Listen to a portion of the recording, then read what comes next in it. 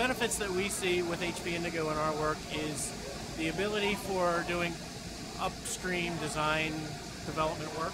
So whether that be bringing our designers and brand folks to the press, letting them adjust the graphics and design intent to the way they want it, and then using that to create consumer test tools and mimic what we would have in final production. The package design process is very iterative, lots of steps, lots of time in between steps.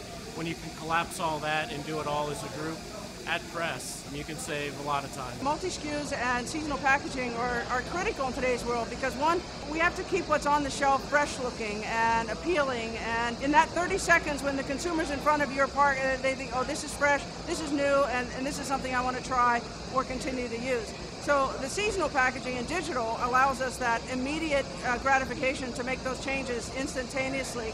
And again, if it's a short season or it's a short promotion, we don't have to print huge volumes of it and keep them in inventory. Digital printing in today's world has really changed how we think about color of application on substrates, and just the speed to market has helped.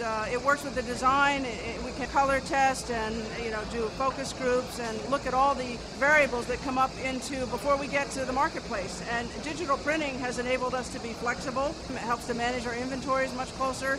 And I think the quality of digital is superior to both flexography and lithographic solutions.